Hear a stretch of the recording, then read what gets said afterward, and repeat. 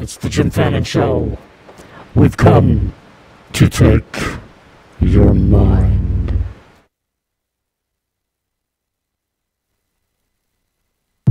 Am I still on?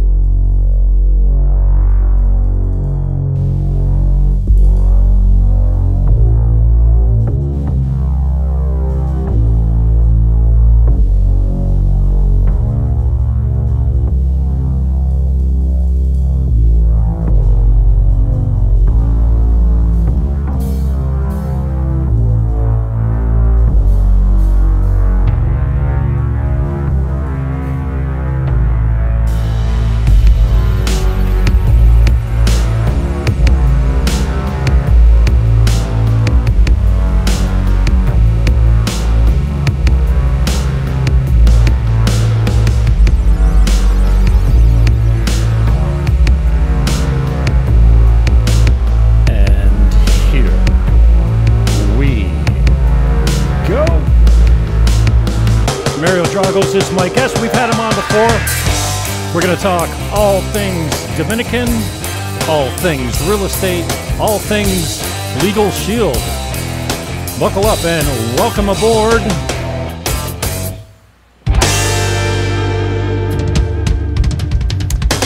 Yow! And this is where you find my man on the fake book. Let me just switch up here, and I do all this production myself here, so I got to make sure the music is off, and then I bring the sound up on my boy. And this is him on the Instagram. This is his website, mariafamrd.com. All the links are in the show description. DR Legal Shield is over here. We're going to talk about that. And Mario's got a new listing in New York City. And I thought this was this pretty sweet marketing strategy. I'm just going to play you a quick. It's 30 seconds, but it's not that big of an apartment, New York City, right? So here's Mario Fama's one of his latest videos, and you can judge for yourself. Hi guys, I'm here in New York City to show you a big spacious apartment in the East Village. Take a look. This is your closet area here. Then you can do like your kitchen area right here. Then you can do more closet space or living area. This is a living dining area. And then this is your bedroom where you can fit a full-size bed. I'm kidding, this is a closet in the Dominican Republic, the size of a New York City studio. Ha ha! Ha. And you're doing some production on these. Unmute your mic there for me, brother. You're doing a little bit of video production on these. Is that you, or you got a talented guy that does this for you? I'm an iMovie kind of guy. If my video editing skills go beyond iMovie, I'm finished. I'm done. Who's doing it? You got a little stinger on the end there, so I know you didn't make that yourself. So I have the microphones that I use. I bought the professional mics, the JLC, whatever that everybody uses with the little bunny ears and stuff. So I bought that, but I have the guys who do my social media, so they've been editing it. They put the writing, because sometimes a lot of people like to listen to podcasts or look at videos, and they like to read on the bottom, especially people that maybe they don't speak the language, and learning English is easier for them to do that. So I do have people doing that, because I just don't have time. I got so much creativity, so many things that I want to do, but I'm also managing my firm now. I used to have managers, so now I manage everything myself. So I'm managing that. I am co-manager of the law firm that I have. I'm relaunching the Mario Crestman luxury brand out of Santo Domingo with my partner there. So you can imagine, I am here, I'm there, I am everywhere. You're spread kind of thin. That's great. Oh, no, I have 4 offices before. This is nothing. Oh, really? Four okay. offices all over the Dominican Republic. This is great because most of my stuff is based out of just my office in Punta Cana. So that's why I'm there Monday to Friday now, working and everything. How are you finding the learning curve in a new industry with a law firm? I know you've had some help there too, but how has it been different building something from scratch in a different field that you're not accustomed to? Well, I never graduated, but I went to what do you call it, to John Jay College of Criminal Justice. I wanted to be a lawyer at one point. So I've always had a passion for being a lawyer. That's my other calling in life that I just didn't go with. And then passing the bar exam in the United States is kind of hard compared to being a lawyer here, where you just like, right?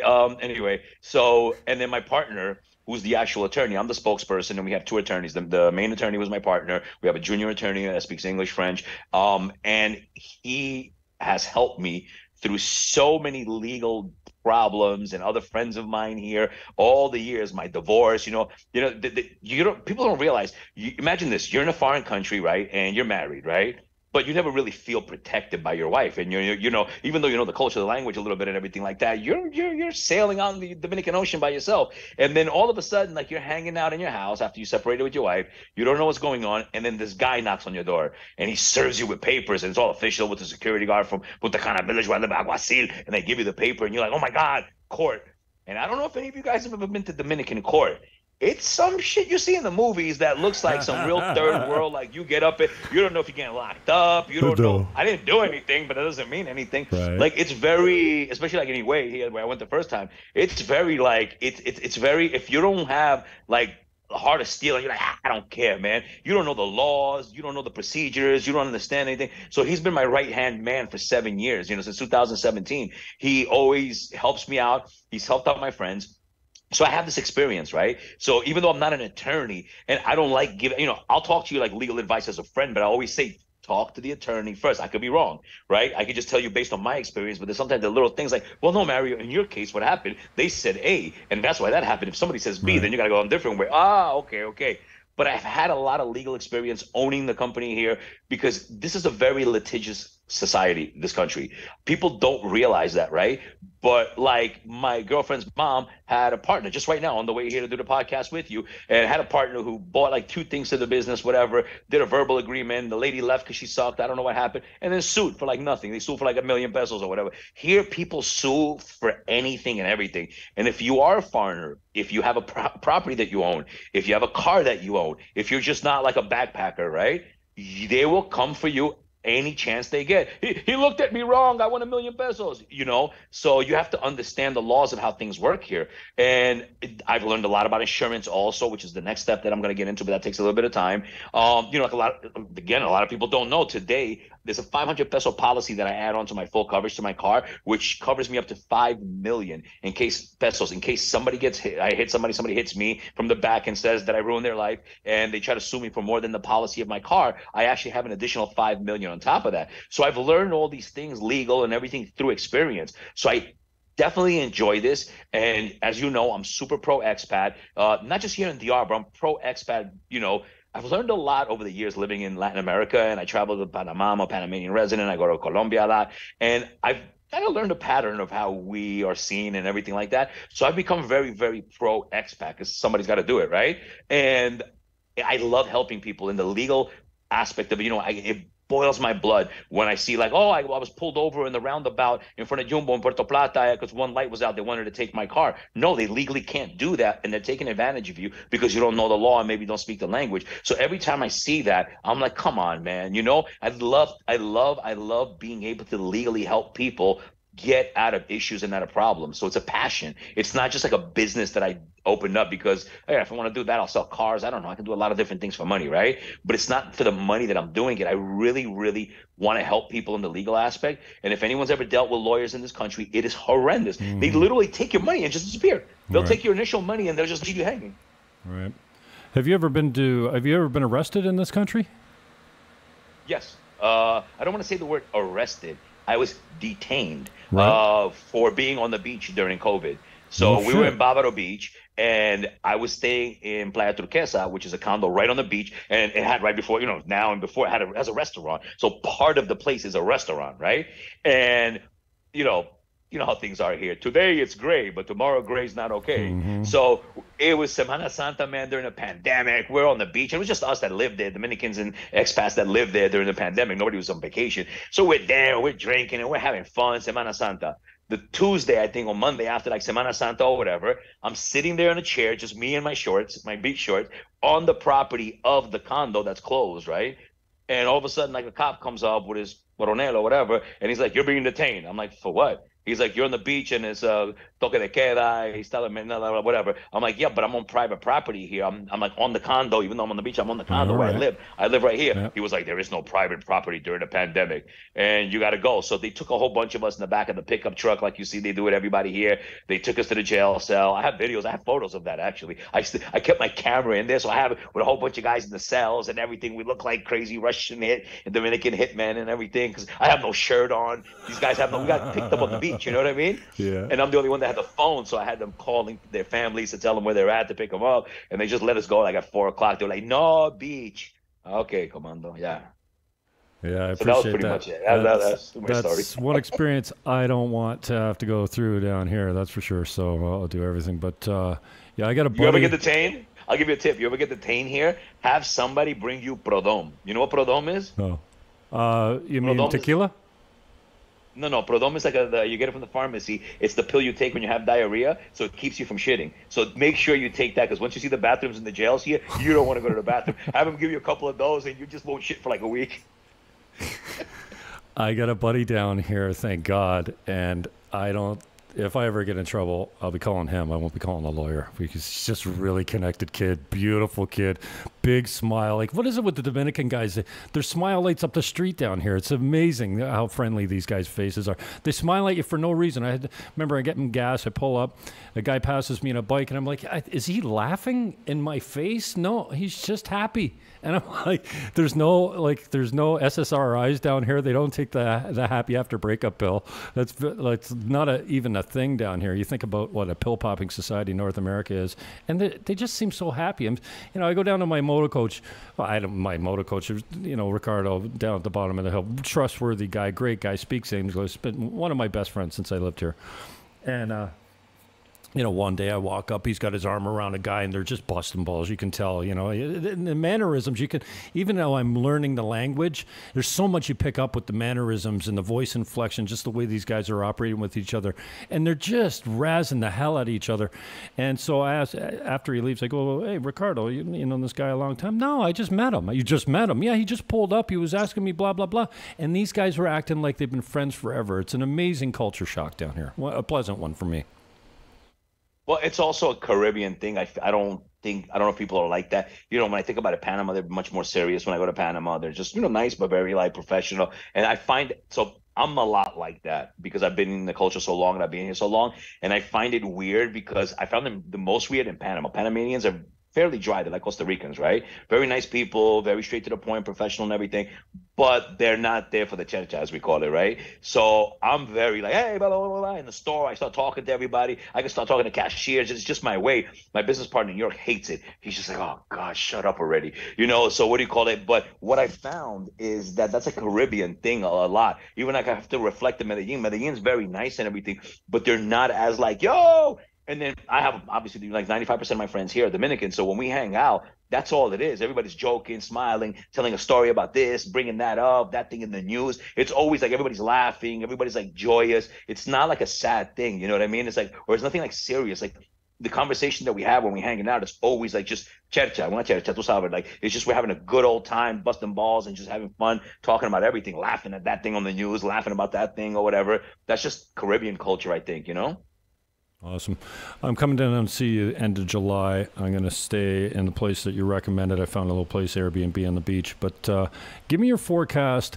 They're building like crazy in Sosúa. I know you know a little bit about the North Coast, and I call it small town Dominican Republic because all down the North Coast, it doesn't matter where you go, it's all small town. And I'm a small town guy.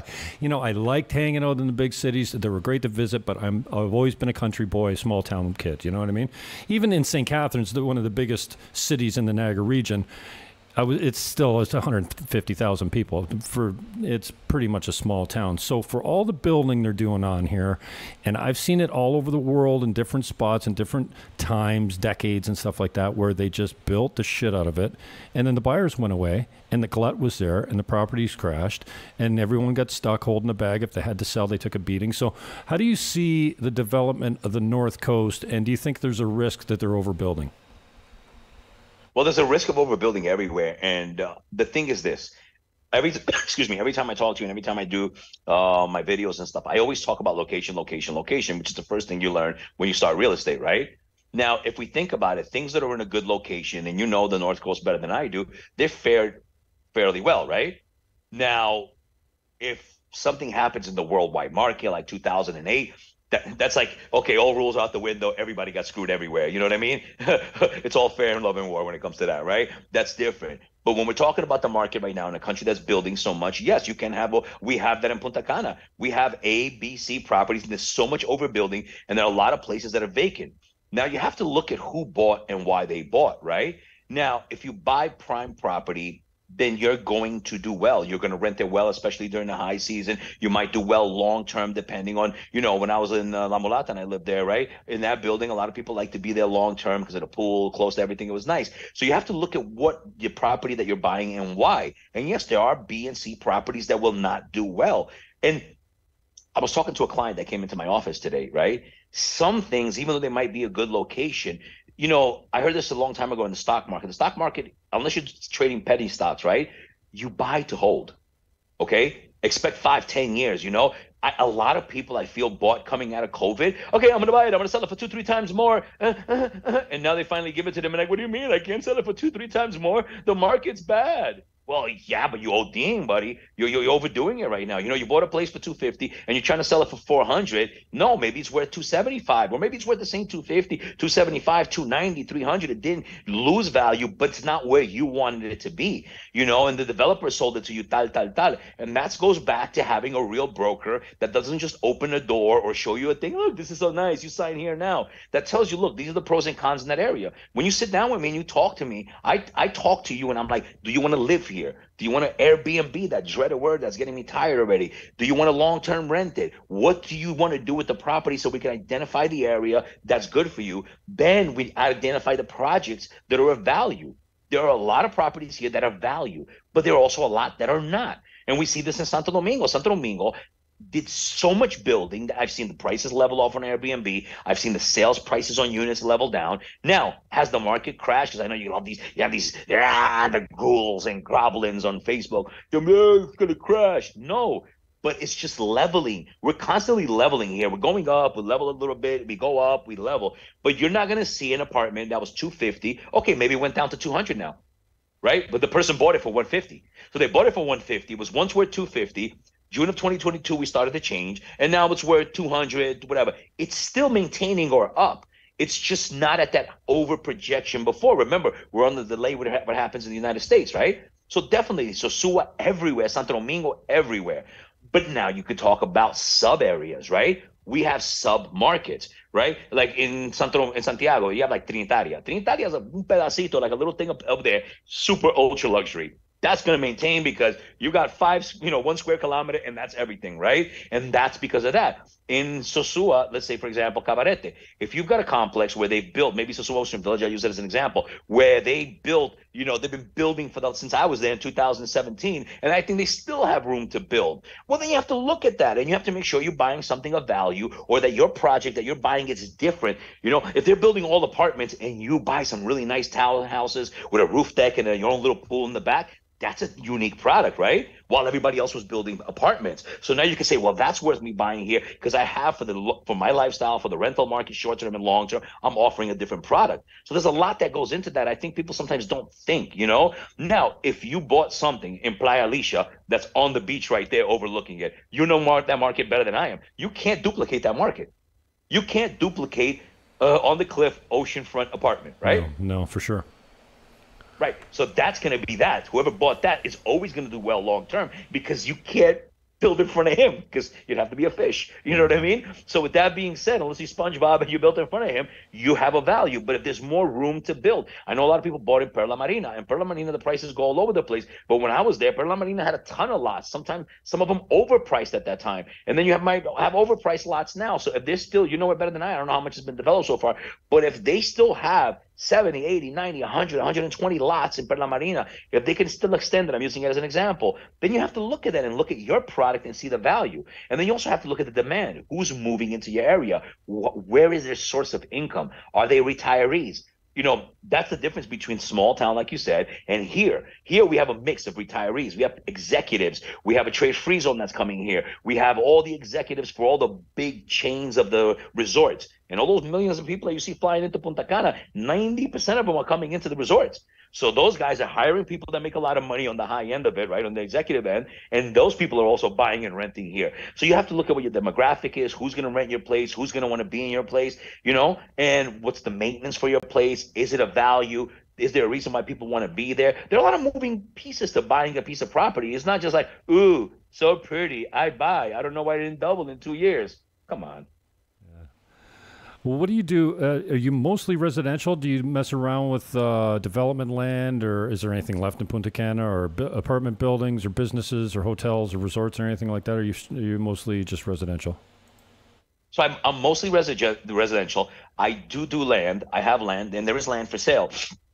There's still land for sale. And when everything gets done here on this end of it, where we're at, like Punta Cana, Bávaro, they're going to keep building up. They got new communities coming up behind the Moon Palace that's right next to the Hard Rock. They're building a massive tower hotel there. They're going to keep building on the water going up. So we've got another couple of 100 years to build here. You know what I mean? If it took 50 years to build this, we got another 150 to build the whole coastline connecting with Miches. There's a lot going on. And then once you get past the Hard Rock, it looks like Puerto Plata here. You have the hills, the mountains and everything. It's gorgeous and it's clean. It's nice and everything. All the little pueblitos there going up and stuff like that, you know? So we have enough to build. I basically do residential. Now, if somebody comes to me and says, I want a 20, sorry, not even 20, I'm joking. I want a $200 million hotel. I have the people that I can reach out to for that. But those things are very complicated. It's not like, oh, you want to see a $200 million hotel? All right, let's go down. Okay, this one's for sale here. You got to sign NDAs. It's very complicated. But I deal mostly with that, with land. And what I'm dealing with developers. You know, I'm big into White Sands right now. I've got a couple of master brokerages there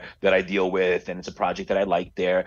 So I deal basically with Cap Cana up until White Sands. That's my main area of working. Nice. I just had somebody that's looking for a business opportunity that bought something in Cap Cana. It hasn't closed yet, but they're looking at ecotourism, so there's definitely a market for that here. There is a market for ecotourism, but you have to also look. It's very easy to open up a business in this country. I know. It's also very easy to lose a lot of money. I know. And you have to look at what you're offering that's different than what exists here. What do people mean by ecotourism in Punta Cana? Punta Cana's flat. You're going to take people up to the mountains. You're going to take them to the charcos, and you're going to take them to all that stuff. But what else? There's already boogies. There's already bows. There's piscina natural. All that stuff's already here. It's saturated, right? Then you got to pay the hotels to get clients and stuff like that. Now, if you want to do ecotourism, go up towards Miches where you put nice cabanas, ranches, horseback riding and stuff like that. That's where you want to go up, my opinion, if you want to do ecotourism, not here in Punta Cana. You can shuttle people up. Obviously, you shuttle people up there, but you got to build it up there. You know what I mean? That's where I think is Montaña Redonda and all that stuff. Oh, it's nice, man. It's really beautiful up there going towards Miches. The minute you pass like Hard Rock going up, it's stunning. And that's where people should do it, you know? But you have to be very careful and do your market research. You know, and see how many people are in the area during the high season, during the low season. Can you survive the low season? There are a lot of moving factors to this. What is your group, your expat group called? Is it Expats Living in the Dominican Republic?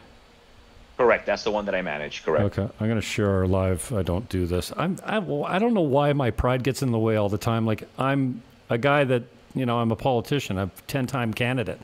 That's all we did was try to make the news. You know what I mean? Like, and, you know, unfortunately I made the news a couple different ways back in the day, but, you know, I don't know what it is about posting. I try not to post every day, you know? And then today I post, it seems like my wheelhouse seems to be the cheap condos. That's what, you know, if you're under $80,000, you get all kinds of people calling and say, hey, what's this? And I'm looking for clients. So I want to post things that get traction, right? So today I post, and how many guys come out and go, Sasua, it's $79,000. And they're going, oh, yeah, like dreamer, you know, like, I love I think it's interesting. And there's a certain guy that comes on your group that is always taking pictures of chicas, and I just come for the comments. Oh, yeah, that's the guy. Hilarious. That's the guy right there. He's hilarious. Yeah. Anyways, I just posted her live interview on the group, see if we can get some traffic off it. Awesome. But we're on all the platforms now, on Twitter, DLive. We even started a Kick account. We got a couple different accounts on YouTube broadcasting live now, and 3 accounts on my on my fake book as well. So tell us about the open house, man. White Sands, it looks like a beautiful complex. What do you call them? Complexes, subdivisions? What are these things? These gated communities? A gated complex. It's a gated complex with a private beach access there. And, you know, White Sands is an area where took a hit 2018 like everywhere else. And, you know, Punta Cana was not developed. So, like, you know, we get a lot of shit on the groups when we say Punta Cana. Everybody's like, there's nothing there. And I can tell who hasn't been here in many, many decades, because at one point there was really not much here. It was a small town here, right, around resorts. But that's all changed. And now we have at least 16 developers inside of White Sands. There's still more land to be built there. They're coming into their own right now because of all the developers. They're opening up the 9-hole golf course, you know, glow in the dark putting on night and stuff like that. Deli market, bar, it's hitting its prime right now. And if anybody knows me, look, I understand not everybody has a budget for buying access to the beach, but a lot of times access to the beach is more affordable than you might think. That's one thing. But I am huge in Punta Cana on access to the beach. You guys on the North Coast have more public beaches where people can kind of just go and hang out. We don't have that. The public beach access points in Punta Cana, I'm the first to tell you, I live here, but they're a joke. They're like little side streets, alleyways that you're getting into. So if you're not buying beachfront, if you can't walk to one of those public accesses in Corrales Corecito, you should have some form of beach access, because there's so much building here. And I was explaining this to a client of mine, right? This is how the market is. I'll show you my hands. Like, this is how we do it here, right? It's like we had this many people, right? We had these many apartments, and then we started getting this many people. Now we got this many apartments and only this many people. So you're constantly expanding. You're like you're trying to catch up with the flow, and then you overexpand. And then everything kind of sits for a while, and then it goes back to more people coming in, because the more tourism we get in resorts, the more people decide eventually to come and stay in Airbnbs, the more they fall in love with the country, and the more they want to buy here. So it's a process. It's a road that people go down. We know that because we've seen how it works, right? So what ended up happening is White Sands was kind of stagnant for a while, and it has this hardcore people like White Sands, because White Sands is close to everything, but you can actually sleep at night and not have to listen to bars, to all the ruckus in the streets, to the resorts, clubs, and stuff like that. So it's close but quiet, right? But close to everything. So now with everything that's going there, it went great. I mean, the open house was fantabulous.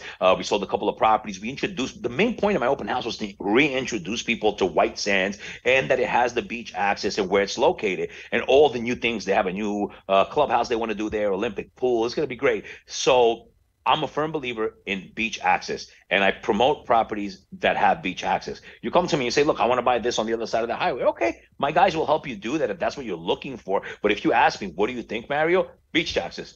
Anything else? You know what I mean? Like, because that's how Punta Cana is built, and that's what's going to be value. And I'm talking about, don't ask me about, you know, that's a different conversation. What can I buy and flip for 50,000, 100,000 more? That's a whole nother thing. You know, that's luck or whatever. I'm telling you what you can buy, hold, that's going to bring value, one. Two, bring joy to you.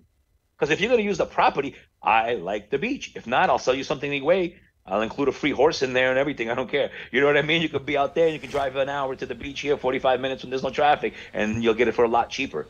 If you're in Punta Cana, you should have beach access or be able to walk to the beach. Otherwise, vamos para Santiago.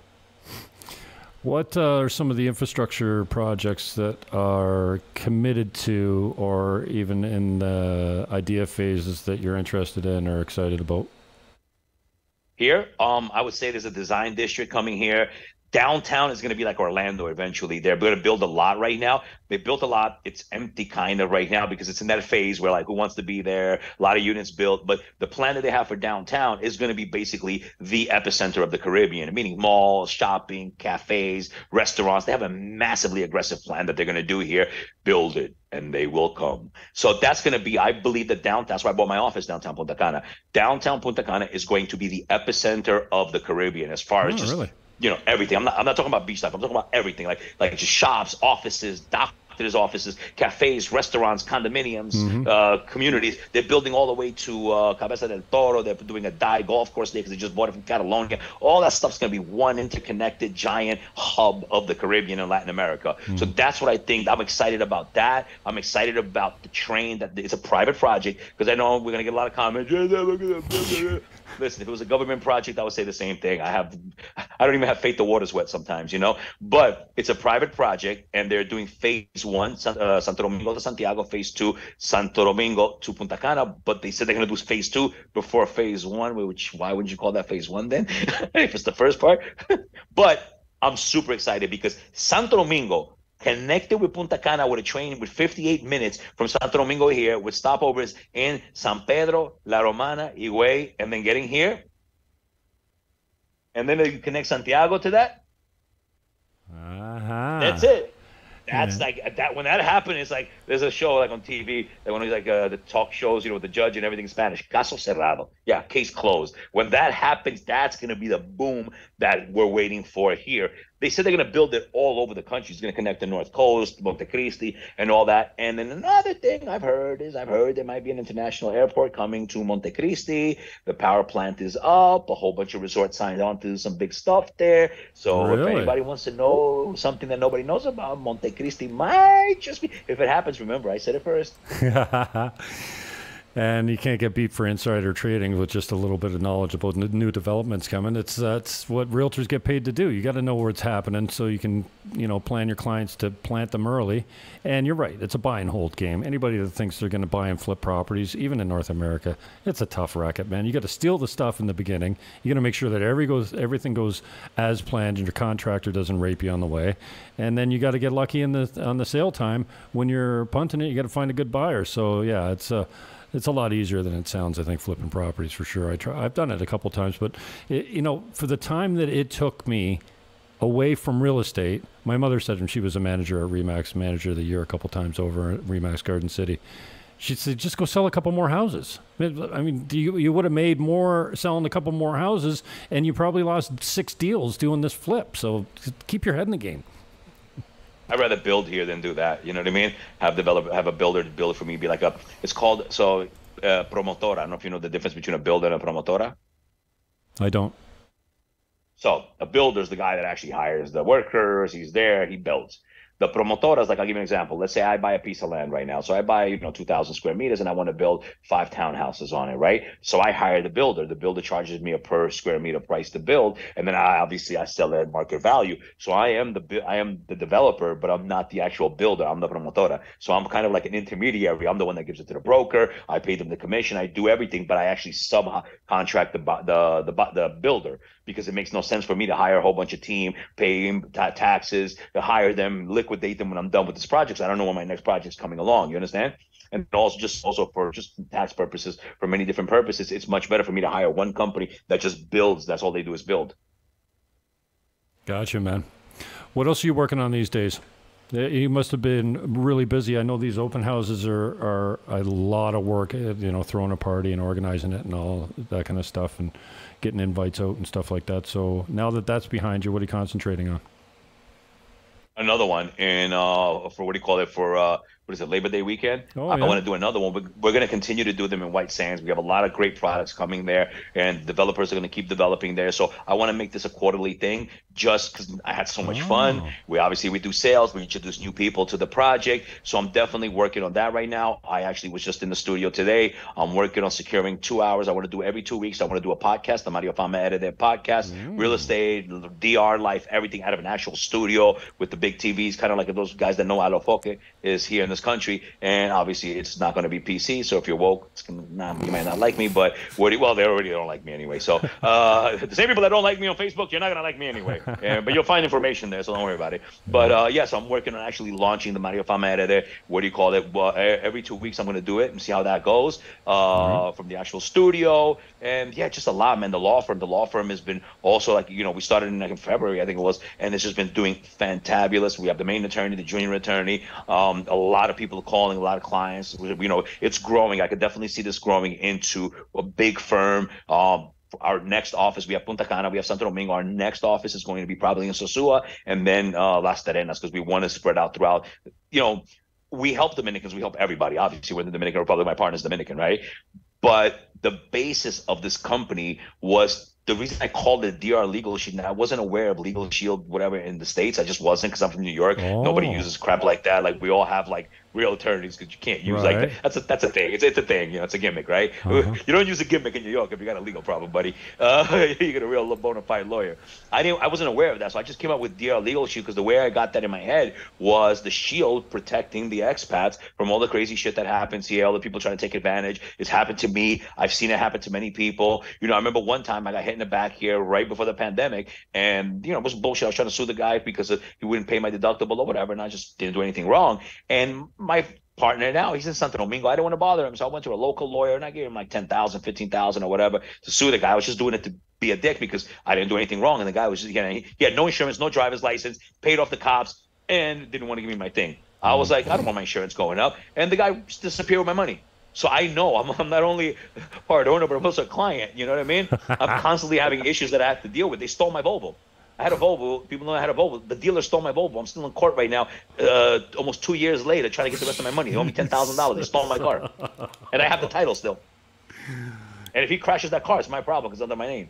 No shit. Wow. He's not even supposed to be driving it. So I'm also a client. People have to understand the birth of this law firm came from me being a client, and every time I have to sue somebody, every time they steal my commission, you know, because there are no laws here. The developer pays whoever shows up at the office, and then they're like, well, you figure it out with the guy who stole your money. I mean, I've been robbed at least 100, 150 grand over the last 5 years in commissions here. So every time I see it, yeah. You know, I tell people the licensing part affects me more than you. You guys got a license. That doesn't mean it's a good agent. But the guy's got a license. I can do something about it right now. I got to take him to court. And you know what? When it's not criminal, when it's civil, in the case where it's civil, where they didn't actually physically steal the money, where it's just like abuso de confianza, they go to court for 3-4 years. I took somebody to court. They admitted in front of the judge that that they took the money. And the judge was like, come on, it was $500. You know, just case dismissed. Nobody has to pay anybody's lawyer's fees. A year and a half, 2 years, that person said, yeah, I took the money because lied about having some other office debts or whatever the case was. No proof, nothing. Yeah, I took the money. Yeah. I have no hair. I'm prepared for DR. Beautiful. You should have a thing like when you get to the airport, do you want to do business in the Dominican Republic? Yes, I do. Okay, so we've got a barber here. He's going to just cut your hair right off. We're going to get that out of the way for you real quick. Yeah, so you don't have to pull it out slowly in patches, one by one. It's part of the package. You want to open up an SRL? Okay, we're going to charge you this, and there's a $500 haircut fee. Yeah. What do you think the future organized real estate's going to be? Are they going to organize? Are they going to legislate licensing, or are we ever going to get an MLS system? Okay, so I will tell you, because I don't know if you've seen my pictures with the association. I have had numerous meetings with them, and I'm still working on my cellular because my thing's a shit show. I did it with 2 different passports for different papers. I got impatient and I screwed myself up. But here's the problem, right? Here's the problem. I'm intimately involved in this, right? Like speaking to the people about what they want to do. And here's where the problem. They're going to create if they do create a licensing, they're going to create an us versus them break in the real estate market here, and it's not going to be pretty, I don't think, and not in a physical sense, I mean in a business sense, because they require that you have a residency or a permanent residency. Like right now, I think it's permanent residency to be able to have a license in the Dominican Republic. Ouch. So what happens to all the expats that don't have residency, that work as agents and as broker owners? But wait, there's more. Here's the legal concept of it, right? You're legally allowed to open up an SRL and register it as a real estate company. Okay. You're legally allowed to collect taxes and pay them. But then this association, which doesn't really have any, the only thing they can do is say, oh, they're not part of their association. I don't know if they get for right now. If they mandate by law that you need to do that, then it's like you can open up. So then what do you do? Do you take away the right to open that kind of SRL, like a liquor license, to the expats? And then what do you do with the expats that already have it and don't have their residency, don't qualify, can't get it, or don't want it? What do? Do you grandfather them? Do they not? You understand what I mean? It's a very sticky situation. Is it going to – that's not MLS. That's licensing. That's 2 different things. People don't understand. An MLS is not going to come here, and I'll explain to you why MLS is not going to come here. MLS, and you and I both know, works. Hi, my name is Mario. I got your apartment as an exclusive. I'm the only one allowed to advertise it. Everybody else can show it. And then if you're Zillow, you just run the market like a scam artist. And you skim off the top. No, you charge – They charge people. No, they charge you. So this is how Zillow, all these big American companies work. You pay. I want $1,000 to have 10% of this zip code, and you pop up on somebody else's listing, and the person doesn't know. He thinks you're the one who captured it, and they reach out to you. You know how many times in New York I'd be sitting there in the lobby, and the client shows up, and he doesn't even know who he's meeting? Because he got the guy from Zillow, Truly, all these different websites all across the country, right? So to me, that's not ethical. In the United States, the Department of State should have stepped in and protected the consumers from doing that. They let a corporation take over, break all of the rules. Meanwhile, they want to make rules for us as the agents. Now, an MLS works in the matter that you exclusively could only put one up. That's not going to happen because that's not how it works in this country. So what's MLS in essence? It is a website where everybody puts up everything 10 million times over and over again, right? Point to homes is stopping here. So now the question is another question, but everybody's going to try to do one. But I'm going to tell you right now, most people are not going to succeed. Maybe somebody will. It's very difficult. I understand this. Let me decline this because I don't know. What do you call it? It's very, It's very difficult to do it. And the reason I say this, I worked with Agent Folio and Bifolio, which is basically Alter State right now. When they were in development, before they sold to Zillow, before Susan Daimler became a CEO of Zillow and sold her product to them. I was a manager for Marone Properties in Manhattan. You can look it up. Marone Properties, New York City, East Village, 90 East 10th Street. I used to manage that firm. And I worked with other like Rent Hop, all these different apps that you have before they Street Easy, before they sold to Zillow. And when they were starting with all these apps, they used to come to our office because we were a cool mid-sized firm. They would host parties for us. And then I would do like free consulting for them, right? So with that being said, I know what it takes for an app to work, for a website to work, and most people do not have it. Now, I'm also not going to give you that information for free. You know what I mean? What's in it for me? I'm not sitting there trying to develop anybody's website and give them the tips that's going to make them rich, and I don't get my richness out of it. I'm done helping people. I've done that many years over and whatever, but I'm telling you, MLS website, that's the last thing you think to worry about here. A website like Point Two Homes, maybe that has all the properties. Okay, cool. You know, there's already a Dominican one, supercasas.com. You know what I mean? They have a lot of properties in supercasas.com. Not all of them, but a lot. You know, you can go to Corotos. You can go to all these different places. And MLS is the last thing you'll ever get in this country because that requires think about it from no licensing to only everybody has to be they can't force you in this country right to work. You can't be forced to be like, oh, you guys have to get exclusives. Everybody has to give an exclusive to everybody. That's the way it's going to work from now on. No, you can't do that. So without that, you can't do MLS. So forget about MLS. But they're working on getting licensing. They've been working on that for a while, and it is going to exclude every person who does not have a cedula or at least a permanent or at least some kind of cedula. So that's going to create expats versus locals. And then you know what expats are going to say?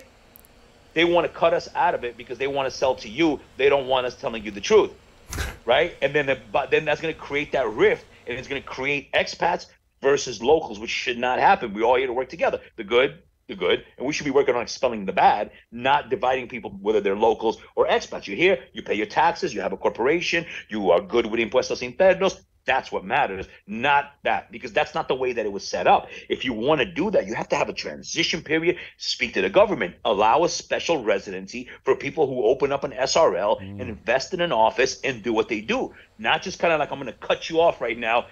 Good luck, sink or swim. That's not fair. That's not right, because we are responsible for trillions of dollars of investments in this country in real estate. I mean, think about it. Between the entire Dominican Republic, how many U.S. and Canadian passport holders purchase property, cars, goods, services, all tied into the real estate market, whether you're renting or buying, right? Right. Every month, this country is at a fair somewhere, Spain, Miami, Colombia, Argentina, inviting everybody to come here and invest. So we should be allowed to be part of that entire thing as well. You know what I mean? Because you're asking expats to come here. You're asking Colombians. You're asking, Venezuelans. You're asking Bolivians. I don't know. You're asking Miami. You're asking Mexicans. You're asking everybody to come here. But then we can't come and get a special residency for that. I don't consider that fair. You know what I mean? And then also, there's another problem which I've expressed in private, and I'll say it. You have people that are part of this association that want to talk about, we need licenses, we need ethics. You're the same company who does not co-broke with other brokers and keeps everything in-house and doesn't want to share. The first pillar of ethics in real estate, co-broke. I do not respect, and I do not like to talk to, and I don't even like to look at brokers who don't co-broke and split 50-50 their commission, because the buyer has the right to choose you and you can show my property. He has a right to choose me, and I show your property. The seller gets serviced this way correctly. The buyer gets serviced correctly. You shouldn't be forced to deal with that brokerage because he has the listing and he's greedy and he doesn't want to co-broke his. But then he'll call me and want to co-broke my property. That is the first pillar. If you fail on the first pillar of your construction, your entire house has crumbled. Don't talk to me about ethics at that point. Mm-hmm. Well, most of the agents that I've dealt with down here, at least the decent agents, and you've heard me use Joanne Hammond as an example, are realtors in other countries. Joanne's amazing. And you always know when you're talking to a realtor that's never held a license before, never practiced real estate or been licensed in another country or whatever. I mean, there's obviously some good local guys here, and they know the ins and outs of the local economy and projects and all that kind of stuff. Yes, but I wonder if the public picks up on it. They must. When you don't have a trained agent and you go into negotiations and they don't have any strategy for you, or they're blabbing what really gets me is there's no client confidentiality. So if Bob is sick and he needs to dump his property quick and move to the States, the 10 agents that take his property are blabbing it all over I try to tell my guys, listen, you got a situation here, nobody needs to know about it. And you know how you secure that? With one agent that is the guardian of all the information that goes out. And everyone that gets information has to come through me. But it's not a popular concept down here, exclusivity. So good luck with that. It's starting to become a little bit more, right? And I think that what happens is, and I'll tell you why it's very hard. We're on the path to that, right? I think we'll see more and more, not necessarily everywhere, but we will see more and more exclusivity as time goes on because some people are realizing this. But what holds us back from this, right, is, and excuse my Francois, the piece of shit agents who do not co-broke and who do not split the commission at least 50-50. I pay 50-50. All the good agents pay 50-50. And if we're master brokers, we pay out more than 50-50. That's how master brokerages work, because you negotiate a different commission with the seller and you're able to offer more than, a better commission for the rest of the brokerage community. Those people, again, this is why I talk about the pillar. That one pillar, the greediness of that one pillar and those kind of people hold all of us back, because it is a very well-known fact, and it is all through the expat. No, these brokers don't want to co-broke, and I have seen, and brokers I know that other brokers have shown me their text messages in private where they're like, what are you offering me? Because if you don't give me this, I'm going to take them somewhere else. When I see that, it enrages me. I have 30 years of doing this. I'm licensed in New York City. I'm probably going to get my license next year in Miami, and I'm definitely getting my license in Panama, where I'm a resident as well. And so with that being said, as a career real estate professional, when I see that, it makes me sick to my stomach, and those people are responsible for that because the people are scared. Hey, I'm in Spain. I'm in Canada. I'm in New York City. I give it to you, and now you're hoarding my listing, trying to keep the entire commission and not co-broking it with the entire community, and you're hurting me, so I have to give it to everybody else because I can't trust anybody because your reputation is so bad. Because yes, there are people like that, and those people should be weeded out, and they should be pointed at, and they should be ostracized, I don't know if that's the word, out of our community. There's a lot of stuff that happens that's unethical. People being forced into exclusive contracts, telling them you have buyers, that you have this and that. Then they sign an exclusive, and then the buyer disappears, and then charging people if they want to get out of a contract with you, an exclusive contract. I don't charge people. The only time you should charge a person is if you're staging the property, or if you say, hey, look, I'm going to pay for pictures, professional pictures. I'm going to do this. It's explicitly written in the contract. If you choose to cancel the contract, the exclusive contract, before X time, then you owe me this much for what I paid for, and I will hand this over to you as you're paying for it. That's the ethical way to do it. There's so much unethicalness in real estate here, and it hurts all of us. And that's what bothers me. And those people should be pointed out. Nothing's perfect. Look, and I'm not talking about like buyers. You're not going to get along with all your buyers. I fire buyers all the time. I teach my agents, if you're not getting along with the person, fire them. That person might not like me. They might say Mario's a jerk, or Mario didn't show me what I want, because I see what they're looking for one way. They see it a different way. Go find another broker. We're not talking about disagreements, and we're not talking about stuff like that. We're talking about pure unethical practices that we see here. Like you said, telling a person this, and now if the person wants you to tell it, then that's different. Hey, this is a fire sale. He needs to move. And that happens sometimes. Some people really need to they tell them, I'll do whatever, just I need to get rid of it. Then they're authorizing you to do that. But those kind of things come from you being a professional in this business. Those of us that have been doing this our entire lives, the code of ethics, I don't need you to give it to me. I don't need to sign it. I don't need an association. This is how I do my business. This is how I live. 30 years living like this. Doing the right thing is a matter of internal ethics. You know, that's what I feel like. I don't know if necessarily in the United States, let's say people are ethically better, but I think the laws and the regulations keep them within a guideline. Here, because you have the freedom to be an asshole, people do whatever they want to do, and there's no repercussion to it. You know what I mean? And that just shows our nature that most people are bad. That's why we do need some form of licensing. I am all for licensing. I think it should be $1,000 for a license. What do you call it? Like 55,000 pesos for a license as an agent. I think it should be 200,000 pesos as a broker. That's what I think. They have a brokerage. I think that you should come in and have to work as an agent maybe for 2 years like you do in the United States. And before a broker signs off that you've done enough transactions to do it, I think there definitely needs to be checks and balances here to protect the consumers. And change laws that the developers could only pay the company that's registered for the sale, that has a RNC, that shows at the time of the contract that they're up to date with their taxes and everything like that. Those are the things that we need to focus on, not the division between expat and local. Amen, brother. We're talking a lot of inside baseball. I feel like I'm interviewing a real estate broker and just talking to agents here. Before we shift off that, though, and I'd like to get to, actually, let's hit that now. Tell me a little bit about why you're here, and you're New York City, born and raised, well, practically. No, not born here. But, and then you made the decision to come here.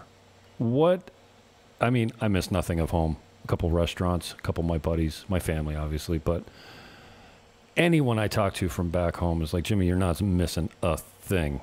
Like, it's so crazy. And Canada's not much different than the States, I guess, in some ways. But, you know, tell me a little bit about the culture, the life, and why you made the Dominican Republic the place that, you know, you spend most of your time, and you've anchored a business in, and you're, you know, recruiting agents and all that kind of stuff. Okay, so basically, I was born in Romania, moved to New York City in 1983, and raised in New York City. Raised with Latinos most of my life. You know, I grew up in Astoria, across the street from the housing projects. So I've had a mix of everything in my entire life. I've grown up with everything, right? And I don't know if you know, but Queens, New York City, is the most diverse county in the entire planet. If you're from a tiniest country in the world, you have a square kilometer in Queens that you have your restaurant, your deli, your people, and everything like that. So I've grown up with everything: Puerto Rican, Dominican, Guyanese, wave your flag, wave your rock, jump on a big truck. I mean, Jamaicans. I met my Puerto Rican baby mama at a Jamaican reggae dance hall party at the Ukrainian center that was rented out to the Jamaicans in the East Village. Nice. That's where I met my son's mom. So I mean, could you imagine? You know what I mean? Like, I mean, the diversity soup that I come from is unmatched in the world, I would say, because I'm from that you know, I grew up with everything. Hip hop, I was there when reggaeton started, watching it General at a club, 15 years old. I was like, what's this new music? A freestyle was coming out. I was like, what the hell is this? Reggaeton, muévelo, muévelo. So I've been there with the culture from the beginning. It wasn't something nice. like, you know, I moved to Queens from Romania. My next door neighbors were Puerto Ricans. I was like, Puerto Rico, what's that? You know what I mean? That was my first friends in the United States. My 2 kids are Puerto Rican. So I grew up with a bunch of Dominicans. I just kind of like gravitated towards that, you know, with the music, the vibe, the people. You know, even my friends that I got from Colombia, they're like, yo, dude, could you stop being so damn Dominican? That's just how I've always been. The tight pants, you know, as I started growing up. I mean, at one point we had a baggie, but what do you call it? But I grew up with that culture. So when I first came here, it was nothing new to me. I opened up my first real estate office 2004 in New York, went across the Liberty Travel, across Queens Boulevard, and I was like, I want to go on vacation to the Caribbean. I had recently discovered Florida and the Caribbean late in my life, in my mid-20s or whatever. So she was like, are you single or are you going with a girl? I was like, single. She was like, you're going to Puerto Plata. Because it was with a girl, you go to Punta Cana, single, you go to Puerto Plata. I went and stayed in Playa Dorada, and I called up my boy from Santiago, from the block, because my other boy was like, oh, yeah, mira, this guy's over there. Call him. Hit him on BlackBerry. He was like, yo, te voy a recoger mañana. Came, got me, took me to Santiago. I spent a week in Santiago in 2004. You want to talk about the wild, wild west, buddy? I came back and I was like, this is real life? Like, no. The whole time I was there, I was like, is this actually happening? Is this like a movie? It was insanity. I can't even explain to you the fun that I had. Yeah, dude. Even coming from New York, you were impressed with Santiago. It was the most amount of, I mean, it literally, you want to do in life? And then, you know, he introduced me to the car washes, the girls, the this, you know, all the, I mean, everything that was Santiago in 2004, typical parties. You know, he took me to freaking Andy Ranch and all of that, and Querubanda, and I was like, yo! And because I grew up with that in New York, going to see the bachateros, the merengueros there at the events that we had. So when I got to come here and the stick of it, it was like this one white guy, and I didn't have the tattoos and none of that back then, but this little white blonde guy there in Andy Ranch, sitting there with my bottle of Hennessy with the guys, and I'm just like, yo, this is crack. I was like, I'm coming back, man. I came back with the boys after that, but they all had girlfriends and wives, so they couldn't keep coming back, but I don't pay attention to anybody. I'm a troublemaker. So I just kept coming back by myself. I opened up a bar in Santiago in 2010, and that was my first experience with dealing with people here and how business is. It opened up really good, but he was on some other shit. So I got my money out of it. I didn't lose any money on that one because we're from the same block, so that wasn't happening. I got a car out of it in New York and everything. And then, what do you call it? I just kept coming back by myself after that. I went to Costa Rica like 2 times by myself. I tried to look at other places. My boys were like, yo, you and your Dominican shit. They were like, yo, go try other countries. Went to Puerto Rico. Puerto Rico was a very close second for me to stay because I fly free into Puerto Rico, and I had a place to stay for free in Guaynabo, which is like Piantini there. Really nice, but just the opportunity here of business you can't compare, right? Because you can do whatever you want to do. You're going to lose your underwear, but if you do it right, you're going to make a lot of money. That's what it is. You either lose it all or you make it all, but the opportunity, you can do whatever you want here. You can get a bicycle, a boombox, and sell cold beer and plátano frito on the street, and you can make money doing that. You know what I mean? You're going to open up a salon, dale, no permit. You want to my girl has a salon. I didn't even know. I go there the other day. She has a bar right next door. She don't I'm like, even how know. did I know you have a bar? She said, I told you I have a barcito. I thought it was a barcito inside the salon. I didn't know you open the door. There's a whole other bar on the other side. That takes you 8 months. North America, a liquor license take you 8 months to get, you know, the background checks and all that kind of stuff. Dude, in New York City, background check. Then you have a beer and wine. Then you have full liquor. Then you have a cabaret for dancing. You can't dance. You go to a bar that has full liquor, that has a sign, no dancing. What am I supposed to do? Sit in my chair and go like this? The whole time because I can't dance, and then the community board has to approve you. And then there's one fight outside, the community board shuts you down. No, papa. So anyway, so I started coming back I started coming back myself, and then the way I ended up here is a story you'll find funny because John Hammond has to do with this, right? So I'm managing my own properties. I had just come back. It was 2015. I had just come back from spending my birthday a week in Puerto Plata, staying in Casa Linda. And I'm just there watching all the craziness in Clisante, drinking beer with my business partner. And I'm like, this is some funny shit. So anyway, so I'm sitting home. It's a cold day, and I'm watching Caribbean House Hunters. I used to love that show on HGTV. Caribbean House Hunters and International House Hunters, loved it. So I see this one, like somebody looking in Sosua, and I see a couple looking at Costa Hermosa. There's a condo that we still have here. Like, we just sold an apartment there right now in Bávaros, another lady, Las Corrales. And I said, you know what? I said, I got to buy a place there because I go, then I don't go for a year, then whatever. When you have a place, you're forced to go back all the time, no matter what. So I didn't know anything about Punta Cana. All I knew was Sosúa, Cabarete, Puerto Plata, and all that stuff because I started in Santiago, so that's where people, Santiagueros, Cibaeños, they go down to the beach there on the weekend. So I was like, let me do that. I looked, I found Joanne, we started talking. I came down, I bought an apartment in, in Monte Vista, and then I came back a month later and I bought one in the Palms right next to your friend has the bar and everything. I bought 2 apartments in 2 months. I was like, yeah, that's it. And I started coming down. I was coming down every month. I would stay like 3 weeks here, go back 3-4 weeks to New York. Whenever I had a break in work there, I would just come down. Then I met somebody. I ended up liking her. I started coming every single month after that, every holiday weekend and everything. I was just back and forth. Then I liked her. Then I was like, listen, I realized I was spending money like I was on vacation. I'm like, honey, we can't do this. Let's do a business. I'm a serial entrepreneur. So it came down to a salon in Bella Vista in the plaza where I actually ended up having an office in for a year and a half, or a restaurant in Sosúa. And she said restaurant in Sosúa. So we opened up a restaurant right there next to the hardware store by Paula, right down the block from the Palms, right down where you could come out of yet, right there to the left. The one that has the painting, the sandwich spot right there. Right next to the that was mine. Okay. Parada Típico Fama was mine. I opened it up with her. I lost about $80,000 through the whole spiel with her and everything because she ran it through the ground. And then one day I just realized like this tank top, flip-flop life is not for me. I'm a city guy. I like the fun stuff. I was coming back from Santiago and we're coming back at night after hanging out at Monumento and everything like that. And I was like, what am I doing here? This is a campo. For me, this is no more. I'm like, let's get out of here. And I was like, let's go to Santiago. Yo quiero ir para Santiago. And she's like, there's no work for me in Santiago. She spoke perfect English, by the way. So she was like, let's go to Punta Cana because she had worked for Grupo Punta Cana in the VIP in the airport there. So I was like, let's go check it out. Went to Punta Cana. I rented an Airbnb for 2 weeks. I found her a job through my connection in New York doing sales in the vacation clubs, and we just moved to Punta Cana. And then we tried to make that work, but it didn't. She left, and I was like, okay, so here I am in beautiful Punta Cana, and in the newest building in Punta Cana Village. I'm loving this luxury lifestyle. I was like, can I see myself going back to New York? Nah. Hey, partner, so you're going to run the New York City office, and we're going to open up a real estate office here. And that was the end of it. Nice. Speaking of which, when do you come to Sosua?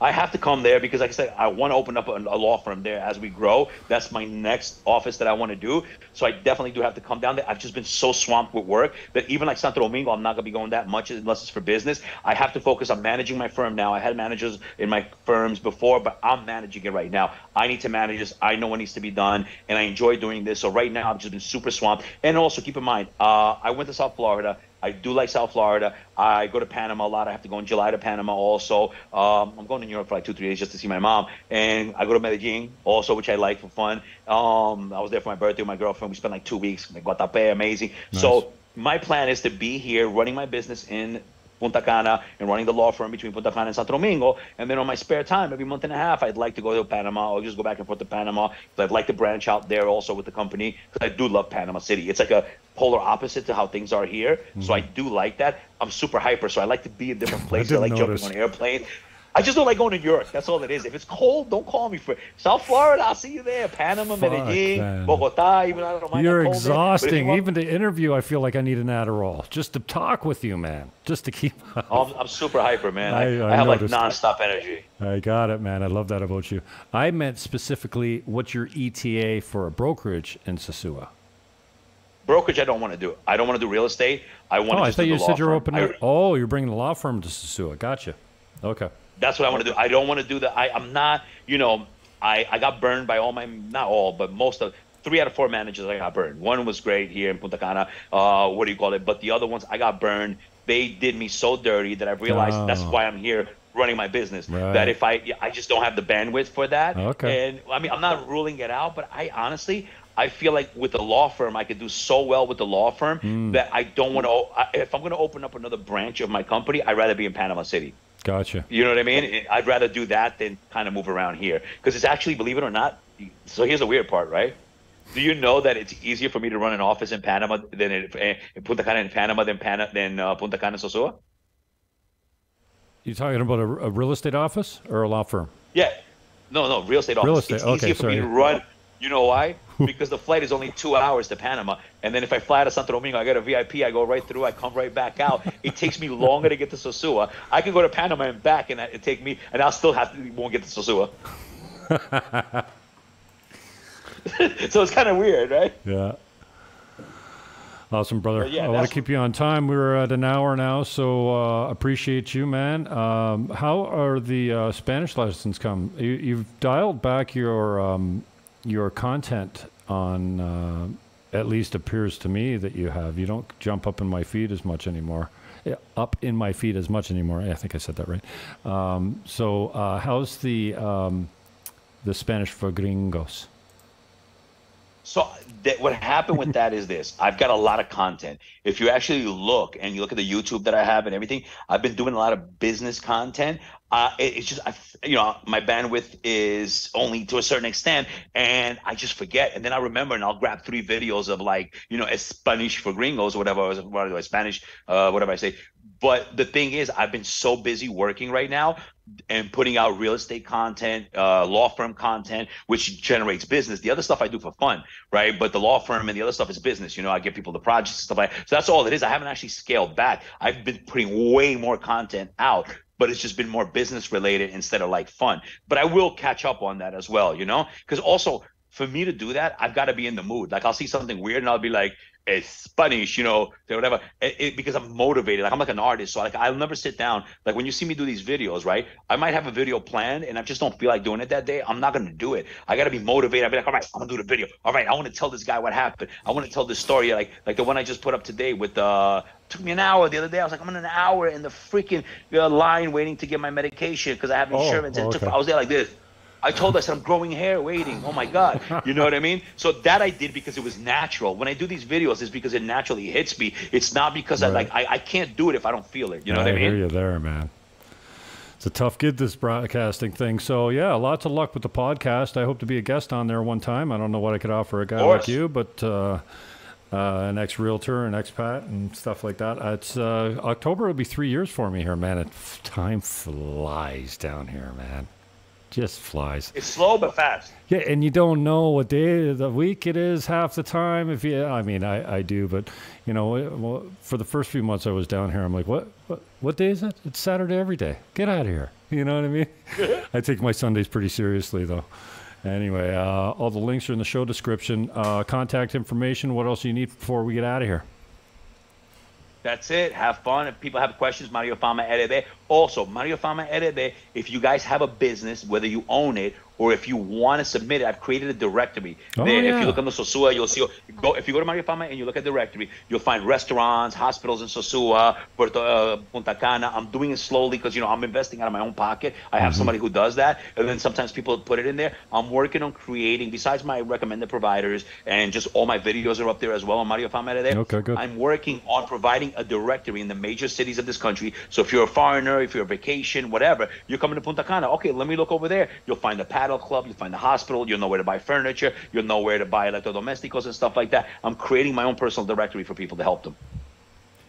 I love you, brother. Thank you for your time. And I'm going to see you at the end of July. I'm going to come out for an extended weekend. I know I almost made your open house, and then I talked myself out. We had fight night the week after. I thought for some reason it was the same night, so I kind of confused myself in the beginning. And then I'm like, you know what?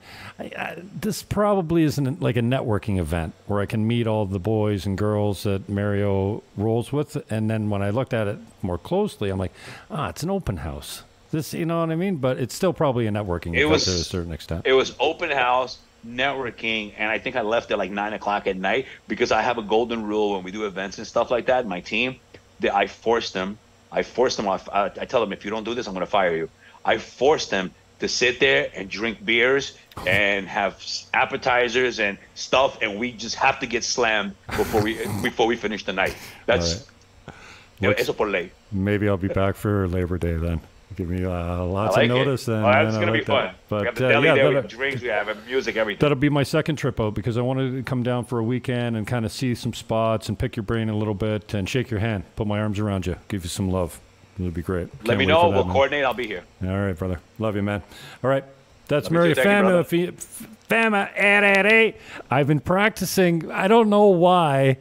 Yo soy blanco, pero no soy banco. I don't know why it's so difficult because I find it hilarious, and I love that it's become your open, right? Your identity. And not only me. I don't know if you've noticed it. There's a girl I speak to her sometimes. She does like the gringa, something she's called. She's very big on YouTube and stuff like that. Okay. And she's been using it. People send it to me. When other people use it, I get it sent to me. So it's become a thing that has been catching on. Oh, like, good. Pero no soy banco. And I was like, You know what? Because I've almost got it down. It was funny because I found myself practicing on the bike the other day. I had a 20-minute drive across town, right? And it drives me crazy that these two words that sound a little bit the same, and there's all the, basically the same words. You're just saying three words over again in a different, it blows my mind that I can't spit it out, and it's a tongue twister.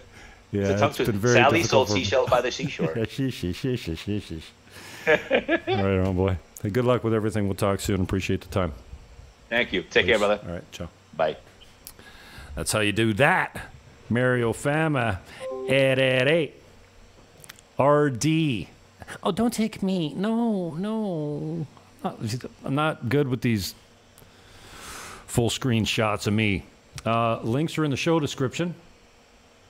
Should I force you to watch some more Mario Fama? This is him on the fake book. This is him on the Insta. I looked for him on TikTok. I didn't find him. This is the website. Links are in the show description. Did I say that twice? 3 times? Maybe 6? This is the fake book that we just watched. Yeah, that's a video there. Let me see if I can... I don't know. Now, when I'm under pressure, I won't be able to find one of my beauties. Oh yeah, he's been very serious business related. Like if I find this one on the golf course, I'll pee myself. It's still, I've seen this clip. I'm never going to find it. I've seen this clip probably 100 times and it still busts me up. So very entertaining dude. I appreciate this guy a lot, and there's no way I'm going to be able to find it. I'll just pull something up just for the hell of it and see what we got here. Buenos días, mis queridos amigos. Ahora, en esta temporada linda de Navidad, de paz, de amor, te quiero recordar que Santa Claus no existe. Nadie te va a dar ningún regalo. Ponte pila y trabaja en 2024 para obtener que tú quieres en tu vida. What a monster. I can't believe I know what Buenos días, mis queridos he said. He just, I can't even repeat what he said. Something about Santa Claus not existing. Ahora. You know, that's a very nice, I love Christmas. It's a very nice time, you know, and I just want to tell you that Santa Claus doesn't exist. What a monster. I don't like this guy anymore. Hello, everybody. It's your boy, Mario Fama, RD, a.k.a. Yo soy blanco, pero no soy blanco. So, you hate real estate brokers. You despise them. You're one of those guys that get online. They're all crooks. They're stealing money. They're shitting around, shipping champagne, making $1 million a day, and they don't do anything. Well, let me explain something to you. First of all, I, in my Punta Cana office, am willing to offer a job to anyone who thinks that what we do is easy. Just come on in, survive off the money you make off of real estate. I'd love to document that with you weekly on social media so we can just kind of track your progress and you can show everybody how easy it is to make millions of dollars in real estate doing absolutely nothing. Okay, back to the real world now. Now, here's a reason why real estate brokers and brokers in general are never going away. As much as people dislike brokers, think that work is easy that we do or that they do in different aspects that I'm not involved in as brokery, it's because brokers are always going to be necessary. They've tried all this internet stuff, 1%, 2%, whatever, it doesn't work. Why doesn't it work? Because of you, because of me, because of us, the human species. We're terribly, horribly difficult species. For one person to sell their goods to another person, often there's a need for another human being in the middle of these two wonderful, special human beings because we're so difficult at dealing with each other. You know, I am very difficult in certain aspects of it when it comes to selling. You know, I own it, right? People I feel like don't own themselves up a lot of times. Like, I own it. I'm very difficult when it comes to certain situations in life. I'm a very difficult man. When it comes to sales, I'm not. When I want something, I already talk myself into it. All you gotta do is help me, and I'm going for it. I'll talk myself into it. I'll make the sale for you if it's what I want or if it's what I think I want. But most people are very difficult, and anyone that's ever worked in sales or just your regular job, how many times have you went home and took a drink because people were so horrible? People are very difficult to deal with, and you know, especially in this day and time, we're getting worse and worse, I think, instead of getting easier and easier. So no matter what happens in this world, there's always going to be a need for a broker. A broker is basically just like a washer. When you have two screws or whatever, you have a washer there, right? We are a washer to make sure that everything works, because without us, things tend to fall apart, because humans are just horrible at dealing with each other and weird and difficult and have mood swings. And I mean, I've seen deals where like an entire, you know, you got a $600,000 deal in there, it's about to die over a light fixture. That's how horrible and difficult people are. So as long as we keep being humans, there's going to be a need for a human broker to mitigate between two other human beings to make a transaction happen. We're not going anywhere because we are how we are.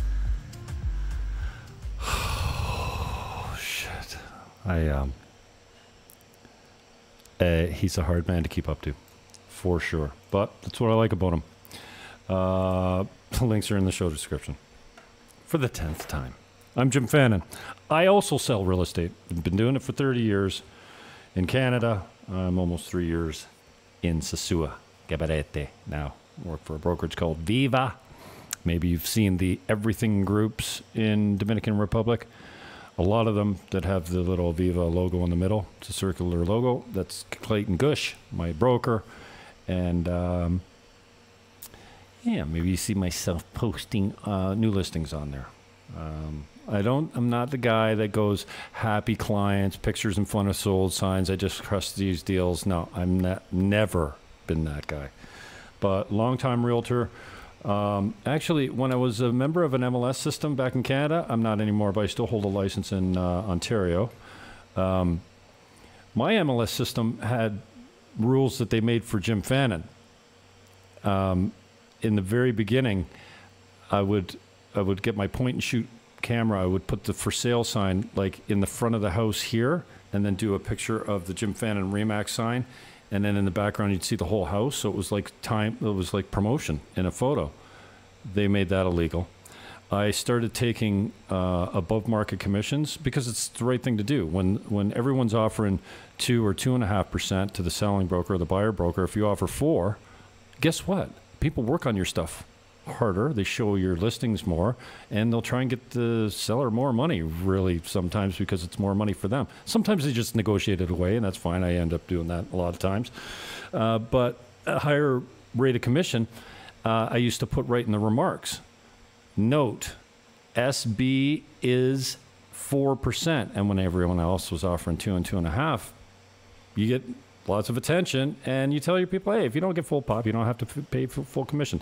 Little inside baseball here. The best time for a seller to negotiate a commission with the agents is before they take less than what they're listed at. We know what the contract is. If you get full pop, if you get full list price, the only time you have leverage over the agents is when you take less. Before you take less, you say, well, hey, let's work a deal. What are you guys willing to do for me? You know? So I used to put the remarks, the first remark in the MLS listing would be, note, SB equals 4. Now, the public doesn't know what that means, nor do they care that much, but the agents knew. And then the MLS passed another rule that you couldn't put the commission in the remarks. There was a couple other ones. I can't remember what they were, but I call them the Jimmy Fannon rules. The MLS systems actually changed for me because I was genius in the marketing department. Not genius in a lot of things. A couple things I'm good at. Anyways, 905-934-1110. 905-688-2472. 2582. What was the radio station's number? Call now. 610-CKTB. It's, I have to look at the phone. 682-85. It's right down the middle. I can't remember. 934-1110? No. 1-809-330-8926. Buying Dominican Republic at gmail.com. We're on TikTok. We're on the fake book. TikTok's brand new. I've only got about 10 videos up there, and I have 1 follower. 1. So please like me on TikTok. Follow me on TikTok. I'm Buying Dominican Republic on TikTok. But we're everywhere. And hello to Kick. What is this guy's name? Tikentikin? I don't know. Yes, I could see you. I answered you. What's up, Kick? Kick's a new account, but we're broadcasting on the mall tonight. And my thanks to Mario Fama Erere. Yo soy blanco, pero no soy banco. Look, I almost got it out smoothly. All right, peace, love, hug your neighbor, and I am out.